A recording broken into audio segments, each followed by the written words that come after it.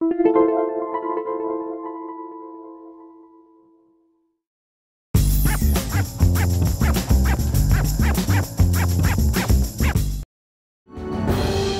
quality live entertainment is right in your backyard. Take a look as we shine the spotlight on another production playing on Long Island.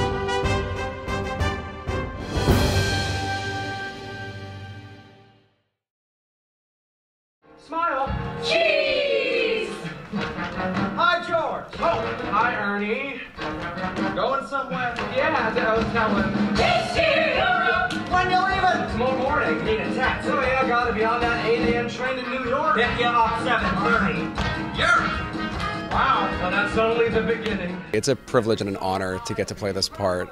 He has lots of big dreams. He wants to go off to Europe and travel. He wants to be an architect. He wants to do things that are bigger than his town, you know, and bigger than sort of what his father has done before him. And through life and the things that happen in life, a lot of those dreams got compromised. He makes the choice for the greater good and for the sake of the town and for the sake of his family and the people he loves, and that comes at a price with his own heart's desires.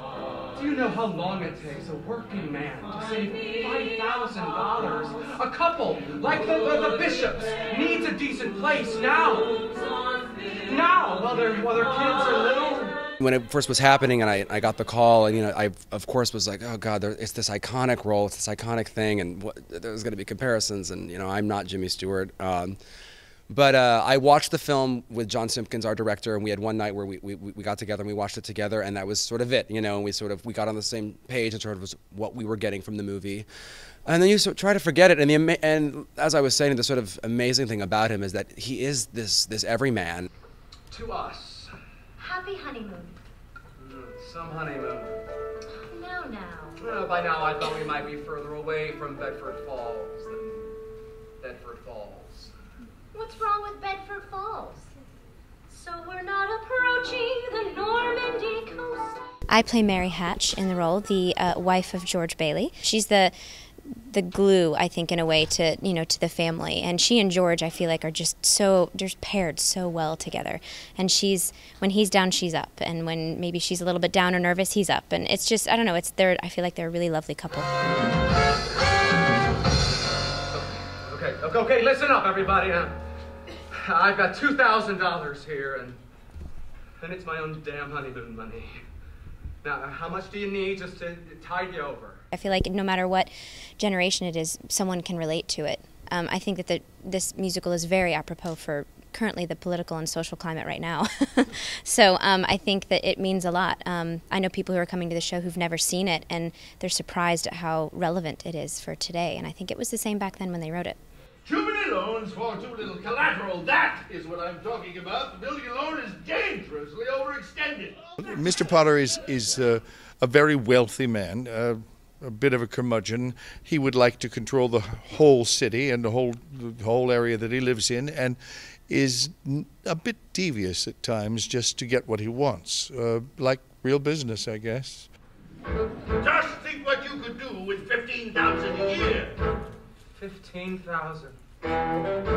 Whatever you want, just pay it. This production could be anywhere. I think it is first rate. I adore everyone in this show. They're perfect, and it's been directed beautifully. It is gorgeous to look at, and when you leave feeling like it's Christmas, and your heart is warm and full. Clarence, now's your chance. If you can stop him, you'll be promoted to Angel First Class. A bell will ring for me. I am Clarence Oddbody.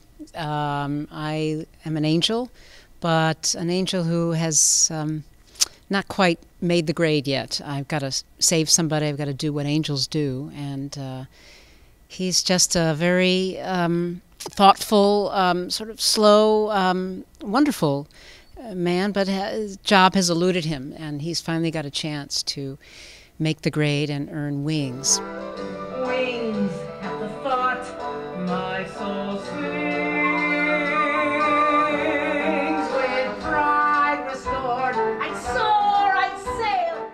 I do, yes, identify with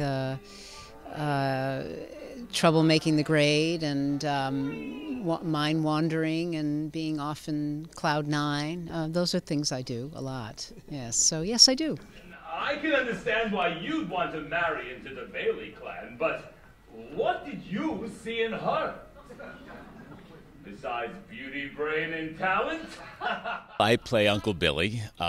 He's the person who is befuddled and has a bit of a problem with the flask every now and then, and you can see me using it from here to there. But he is a warm, kind soul, and unfortunately is very absent-minded, as is pointed out during the show. But you gotta love him, the guy, which I do. I love playing the part. Billy! Oh, honest to God, George, I got to the bank, I filled out the deposit slip, I went up to the teller's window, and I didn't have the money. Oh, George, I looked all over the bank. Okay, maybe it fell out of your pocket on the way to the bank, no? I don't know.